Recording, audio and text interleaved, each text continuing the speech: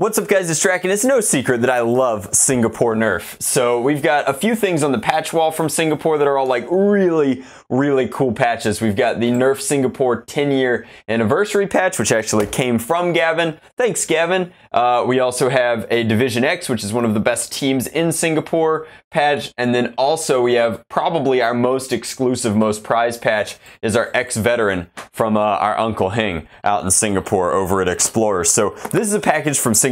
It's from my friend Gavin out in Singapore, and Gavin is easily one of the most talented 3D designers in our entire hobby. He's always been very humble, very subtle about it. Gavin is old blood Nerf, no matter how you slice it, and I am honored and privileged to call him my friend. This was actually sent to me specifically from his Etsy store. It's his SPAMF kit. And so you know that the 3D prints are going to be of exceptional quality, and this was sent to me through Gavin from a patron. So no special treatment, no nonsense. A lot of people have built these already, but I've loved this kit for a long time, and wow, does it look great. So we've got a small hardware baggie here, we've got the body kind of attachment in here, and then the front here, and the way that these nest together just looks brilliant, which is at this point what we expect from Gavin. We've also got an alternate pusher to kind of modify the Falcon Fire breech, but instructions are not even necessary. This should be remarkably easy to install. Let's take it downstairs, let's throw on the head cam, and let's build something really cool, really awesome, old school style. Let's go! Alright guys, so here's the kit. It looks like it's going to replace most of the Falcon Fire properly. I was originally going to install it on my red Falcon Fire, thinking that I would need red Falcon Fire, but I don't. It seems like the color of the kit more or less determines the overall color of the blaster, with gray being the accent and then orange being left over. And then I guess the white up top, we might get rid of the white, make the white black, and then paint this black. We'll see what happens. A little bit of vinyl dye never hurt anybody. So we're in here hooking with our deburring tool to relinquish this. We've got plenty of propaganda installed. Let's get rid of the propaganda and get at it. So step one's going to be to dissect this guy. Let's go. All right guys, so Gavin's design has a built-in plunger. The plunger is a pusher. As you can see, there's a clean shot through it, as opposed to the stock Hasbro one, which does not have that feature. It's actually got a full-on air restrictor inside. So we're going to go ahead and break this. Then we're going to take Gavin's design, slide that home. Seems quick, easy, and to the point. We're going to maintain this plunger, and we're going to see if we can't find a slightly better spring. I wonder if I have something from Nerf Turf that might be a good fit for the Falcon Fire. I'm running low on springs. I've been doing a lot of Springer mods recently. As far as the intuitive design of this Omni mag release, which will handle both katanas and talons, and how easily, flawlessly, this all fit into the shell for the original blaster here. It's a thing of real beauty. It's amazing design. Hats off to you, Gavin. Can't wait to stitch this whole thing together. All right, guys, so we're in here. We've greased everything up. We've examined our plunger. This is, of course, the stock spring. A little flimsy. We wanted a little bit more power. I couldn't find an appropriate Nerf Turf spring, so I went way back into the vault, and I found a bunch of old orange ModWorks spring. This was their Vulcan X2 spring, so it has 2 times the power of the original Vulcan. It's definitely tougher than this guy, but it's not long enough. So that was my issue, is that we've got the one versus the other, and it's not long enough. However, Gavin includes this as a compressor for the original spring, and since the ID-OD is so similar, the compressor plus the Vulcan spring, I'm hoping gives us a lot of extra pop and power. So we're going to go ahead and throw this bad boy into our plunger. You might notice that our plunger has been perfectly painted precisely, and then we're going to throw this back on. And so I think with that, we should be in really good shape.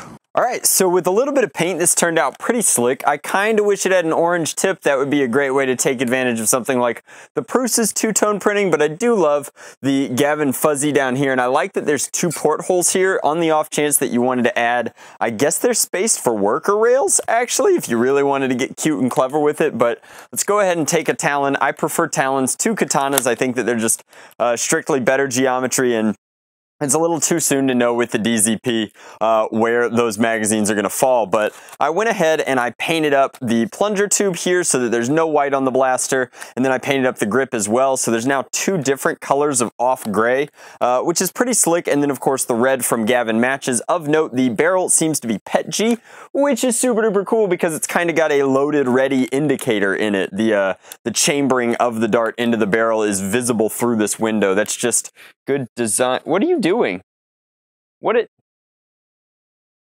does this, can somebody in the comments explain, why do dogs think pine straw needle bundles are, this is not a toy.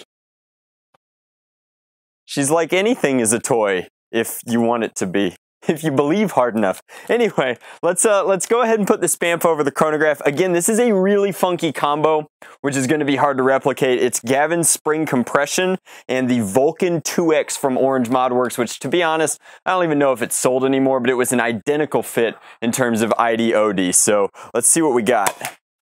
116,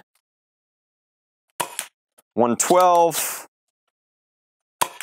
115, 111,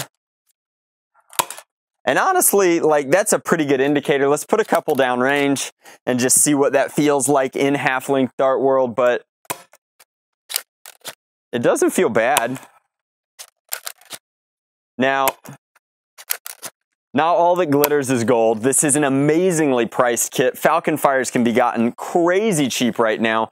The blending of this line into the Hasbro shell is fantastic. It's a really slick kit. The only thing that I don't love about it is that the rail here on the Hasbro plastic, and part of it's that I painted it, and then the rail transition onto the 3D printed plastic is a little funky. You want to make sure that you really seat forward before firing. The trigger pull is a little bit different, but honestly nice, and I like that you replace that orange trigger with something from Gavin, which means making this bad boy red, black, and gray was easy. Got it up in Halloween colors when you combine the orange magazine, and overall just like a really fine product. I think this one's a huge win. It shows just what an amazing designer Gavin is. His ability to blend seamlessly into somebody else's work and design DNA is crazy cool. This FPS threshold for my personal spring combo is very reasonable for events like End War, events like Ragnarok. In fact, it will probably make the journey to Ragnaroktoberfest with me, which for those of you that aren't in the know is the West Coast's premier HVZ almost just overall celebration of the hobby. It has a lot of things in common with End War, complete with a tiny convention. I'm a big believer in it, and I will be flying out there to attend it this year. So I'll put details for RAG down in the description box below. I will of course link to Gavin's Etsy store where you can pick up a SPAMF kit. They tend to sell out pretty fast, and he makes everything in-house, but everything from the right size offset, the inclusion of the hardware, all of the 3D print fit just being fantastic, and a really easy transition into the Falcon Fire made this a super fun, super quick, super easy build, giving me a really slick Talon or Katana magwell that delivers the hits. I like this a lot. It proves that not everything has to hit like a truck. This hits plenty hard and still looks really good doing it. So and it's consistent to boot. So I'm really happy with it. That's the SPAMF. It's got a very Mauser-esque feel to me, and I don't know, who knows, maybe that's what will clickbait people into checking out another really incredible maker in our hobby with. But that's the SPAMF, aka the Mauser, aka the Falcon Fire Reborn, and it's a strictly superior blaster to the original Breech loading system. Thank you guys so much for watching. As always, much love, Nerf on Drac out!